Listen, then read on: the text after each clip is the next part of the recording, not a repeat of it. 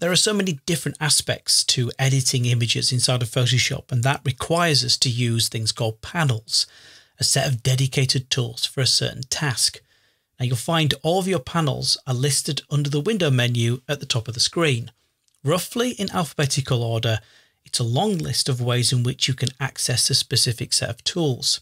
In the case here of the color panel, it has a tick adjacent to it. So it's telling me that that panel is visible somewhere on screen. Well, if I come out of here and click on the word window, it's actually positioned in the upper right hand side of the interface. That's my color panel, and it gives me ways in which I could perhaps drag the sliders in here and change the hue and choose how intense the color is, or how bright or how dark a specific color is before I utilize it with a painting tool. Now that panel doesn't have to stay where it is.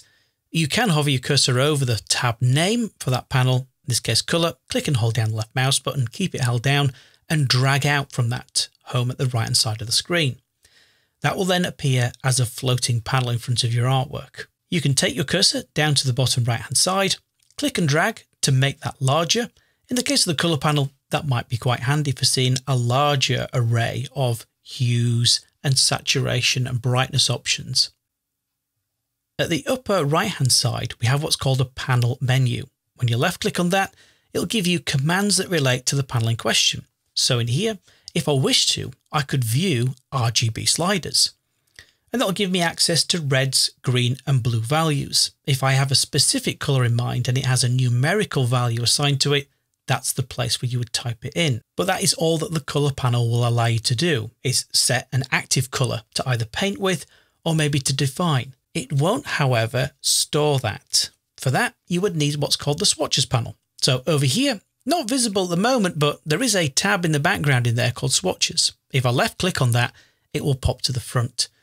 And across the top, it will list all the last 15 colors that have been utilized in the application. If I was to hover over and click and drag that panel out from here, this is where you would store your colors. You'll mix them in the color panel, and then you go down to the bottom of the swatches panel and click on the plus to create and save a new swatch. And that will save you from having to remix that color every time you wish to utilize it, especially if it's something like a branded color you're going to use on a regular basis. So these two are a very good example of what panels offer and their limitations.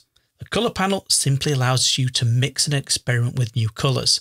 The swatches panel is the place where you can store and save colors to use on a regular basis. If you're done working with a panel, say the color panel here, you can go up to the upper right hand side and click on collapse to icons.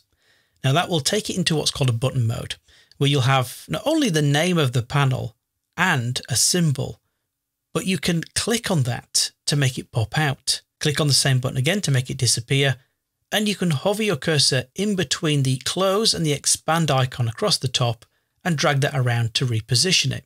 If you wish to see all the options again, click on the expand icon and you have the full set of options available to you in that panel. When you're done, you can click on the X at the top to close that panel, which technically just hides it. Always able to retrieve it from the window menu by clicking on the panel's name, in this case color, and it pops back up again in the same place. So you will have to tackle many panels inside of Adobe Photoshop because they're all geared to a specific type of task.